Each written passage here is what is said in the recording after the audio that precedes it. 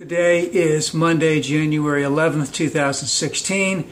The title of this rant will be Looking Forward to Some Type of Peace in the Middle East. Now let's go over a couple of things that have happened in the last week. Just today, a hostage situation at a mall in Baghdad. I believe the mall was in the Shiite section of Baghdad, so possibly the killers and the hostage takers are Sunni. Don't know that.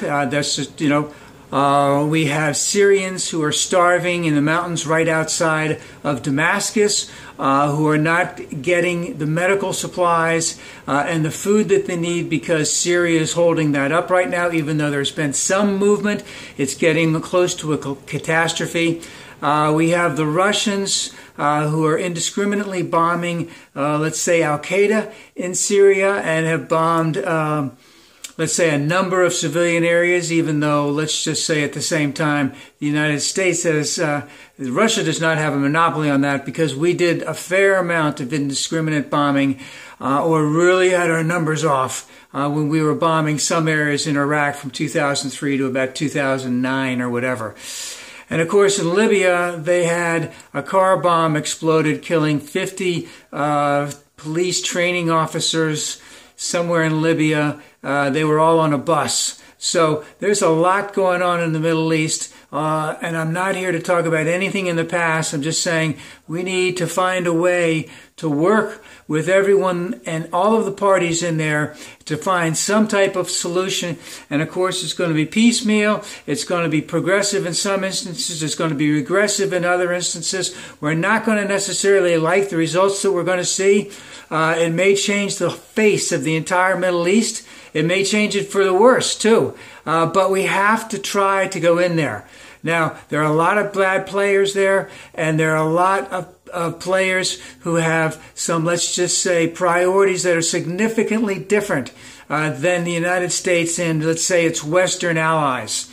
Obviously, Syria and al-Assad, their priorities are completely different than ours. Russia has joined in the fray to help Syria. They'd throw Assad under the bus if they could continue to have access to the airport runway in Syria, and also the port where they would have access to it. And then we have the Turks, who don't care about al-Assad, but don't want to work with us in helping the Kurds. We have the Kurds who would like to have their own homeland in portions of southeastern Turkey, northeastern Syria, Iraq, and Iran. And of course, they're almost autonomous right now in Iraq. So they're going to keep pushing for that. We have Iran, who is sort of on Syria's side, but is working with us somewhat to get rid of ISIL in Iraq. And of course, Saudi Arabia, who's been doing some indiscriminate bombing in Yemen, who is also in a position where they might have a huge humanitarian crisis because no food and no water in a lot of the places. That Yemen is an extremely poor country.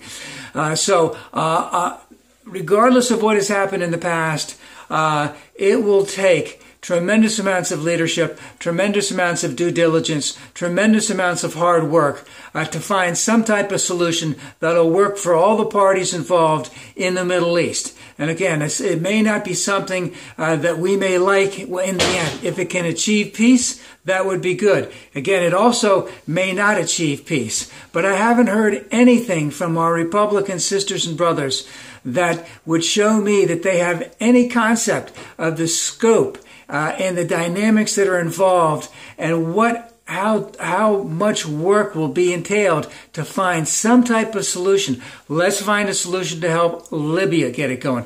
Let's find a humanitarian solution to save the people who are starving in Syria. Need a humanitarian solution for all the Syrians who have gone into Europe. We have, how are the Kurds going to be handled if there is a solution? Can they get their own homeland or portions of homeland in Syria? Will the Turks agree to that? What is the Saudis' end game in all of this? The Saudis are striking out against U.S.'s other interests there, and how much longer should we be carrying water for the Saudi Arabians? I'd like to hear my brothers and sisters on the Republican side go into this and what their solutions would be in a little bit more depth than what I've been hearing so far.